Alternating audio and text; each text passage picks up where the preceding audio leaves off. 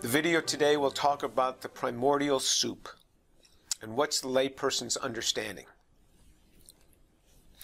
Okay, let me again stress why I'm doing these, and I'll be past this in a moment. So if you're just joining us for the first time, now you know why I'm doing this series on abiogenesis.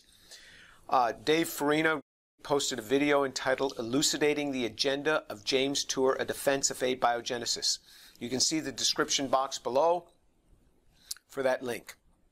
After watching that video, I was confused about almost every slide and statement that Dave Farina presented.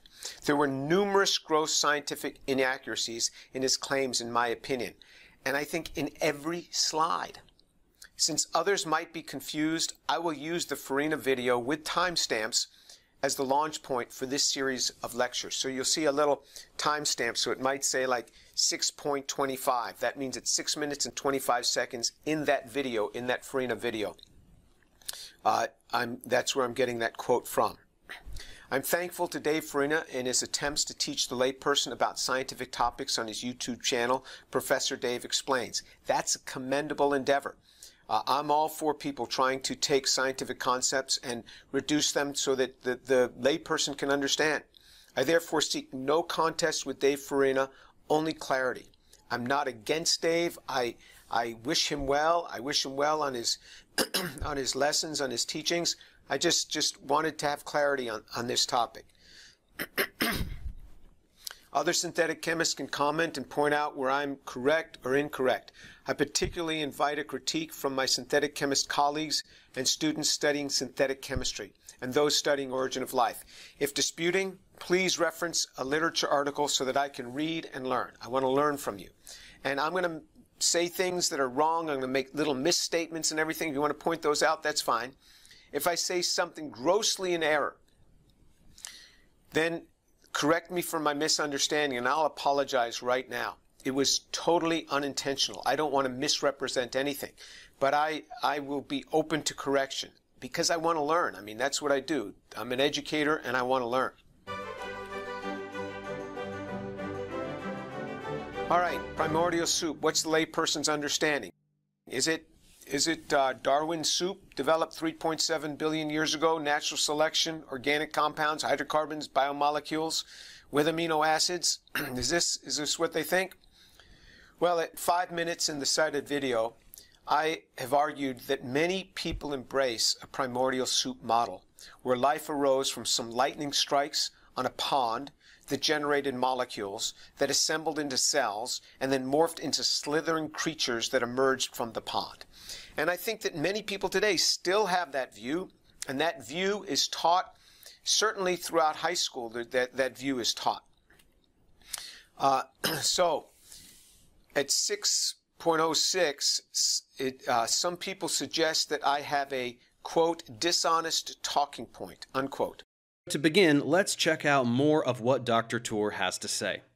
When one looks at a typical textbook, one will see some prehistoric pond and molecules, and those molecules coming together and forming a cell, and those cells coming together and some slithering creature coming out of this pond. That is fallacious. There is no truth in that. This is one version of a talking point Jim brings up a lot. He hates how in some textbooks you see a primordial soup of molecules, some lightning, and then all of a sudden a cell is there, and then maybe a lizard crawling onto land, or something like that. To call this a complete view of abiogenesis and evolution would be absurd, but absolutely no one proposes this. This is something that a lot of creationists do. They refer to what is very obviously a textbook meant for middle school students and pretend it represents the pinnacle of scientific thought on the matter. Sixth graders have zero capacity to understand biochemistry, so their textbook doesn't have any biochemistry in it. A college-level textbook will not look like this, so this is a dishonest talking point. They suggest that there is no embracing or teaching of the primordial soup beyond the 6th grade. Well, let me point something out. Justin Brierley, Lee Cronin, and Denis Noble met on the Unbelievable podcast by Justin Brierley. And let's have a little word about Justin Brierley to see where he went to school. Justin Brierley studied philosophy, politics, and economics at Oxford University, which got to be one of the best schools in the world. Oxford's a great place. Smart guy. On his program was Professor Denis Noble. He's a British biologist who held a Burdon Sanderson Chair of Cardiovascular Physiology at the University of Oxford from 1984 to 2004, and was appointed Professor Emeritus and co-director of Computational Physiology. Smart man. Also joining them was Lee Cronin, and he's the Regius Chair of Chemistry in the School of Chemistry at the University of Glasgow, UK. He was elected to the Fellowship of the Royal Society of Edinburgh, the Royal Society of Chemistry. He is a prime researcher in origin of life research. So you have these three smart people right there in that podcast. Let's see what was said in that podcast. Here's the conversation. In that Brierley podcast, which is linked below, this is in the Unbelievable podcast that's done by Justin Brierley. Sketch out the big picture here, because a lot of people assume, okay, maybe they learned this in GCSE biology or something, but, you know, okay, so there was some kind of primordial soup billions of years ago on the surface of Earth, chemicals swimming around, maybe bolts of lightning going off, and somehow something happened and poof, you've got your first sort of very simple cell or something swimming around in the ocean. Okay, that's my GCSE vague recollection of what might have been explained as how life got here. Is that view essentially correct or fundamentally wrong? What's the big problem that people have, why they haven't, up till now at least, been able to give a sort of naturalistic scientific explanation for how all those right bits got together to create life? So that was Justin's comment, and he was asking that of Lee Cronin, who is an origin of life researcher, one of the top well-known ones.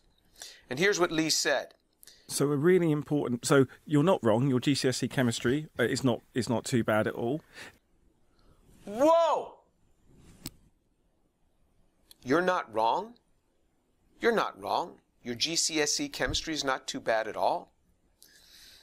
So you see, here's a man who learned something in high school, and it's being underscored as not being too bad at all. That model, a few lightning strikes, and all of a sudden, poof, a cell forms, and that's how life began. And Lee said, not too bad at all. And that's why the world is confused. And Denis Noble, who was sitting right there, made not a single comment to clarify the situation. Didn't say anything. Just let it go. And this is why people are so confused. Okay, well, how confused are they? There was a recent survey regarding the primordial soup concept. The survey was drafted and conducted by John Narcum, assistant professor of marketing at Arkansas Tech University, as part of a study entitled, quote, "I thought we could do that, pop culture, clickbait, and the Academy's influence on perceptions of scientific accomplishment," unquote. The question was asked, do you believe the following is true or false? Scientists researching the origin of life have created complex life forms from scratch. That is, in laboratory experiments that approximate Earth's early atmosphere, scientists have mixed chemicals believed to exist before the first life forms to successfully create complex life forms such as frogs. Do you believe that that is true or false? Well, 41% of the people said true. 58% of the people said false. Total 715 people. All right, so 41% of the people that responded to this survey thought that mixing simple chemicals in a laboratory that were presumed to be available on early life, people have made frogs. Let me enlighten you. Even with all the best chemicals, not just prebiotic type chemicals, nobody has ever made a frog. But 41% of the people thought that was true. If the participants that completed the survey in less than 45 seconds were disqualified, they're not in this. And but even if you were to include them, the results were within 1% of what they are now. Okay, then the second question. Scientists researching the origin of life have created simple life forms from scratch.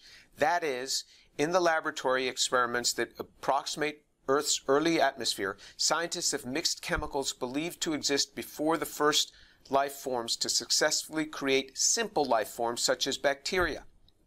72% of the people thought that was true. Let me enlighten you. Nowhere close. Nowhere close. If that were true, whoever did that would have gotten a Nobel Prize. There would have been Nobel Prizes granted to that very, very quickly. Nobody's ever come close to that. 72% of the people thought that that was true. 27% thought false. Total 715. Okay, who are these people? Well, the age ranges are listed there, but the average age was 38, so in their right mind. Sex, about half male, half female. Highest level of education. Interestingly, 80% of them hold college degrees, either from an associate's degree all the way up to doctoral degrees. All right? So there is real misconception. It is taught in high schools. That is what people are still taught. It may even be taught beyond that, and that is the conception, the misconception of many people. So it was not my imagination to have said what I said. So summary, the primordial soup model continues to be upheld and taught even in high schools. And I'll bet it's even taught in the classrooms in some universities. Professor Lee Cronin, a leader in origin of life research, suggests that the primordial soup model is, quote, not too bad at all. Professor Noble does not stop to correct the situation. So the general public is terribly confused upon origin of life claims and so-called synthetic life claims. There's real confusion among the public. And hopefully, after this series of videos, things will clear up a lot. If this has been a help to you, you can subscribe to the next video and we'll take you into that. The next video is going to be on the hype that's put forth by origin of life researchers themselves, not just the press, but origin of life researchers themselves, which I think that hype hurts the whole field because it puts expectations on people that they think we're just around the corner to cracking this problem and solving it. And this is infected right up into the academy. But anyway, that'll be the next one. Hope you join us. Thanks for joining us. If you want to subscribe, just click right here, subscribe, and we'll give you a shout out when the next video in this series comes out. Thank you.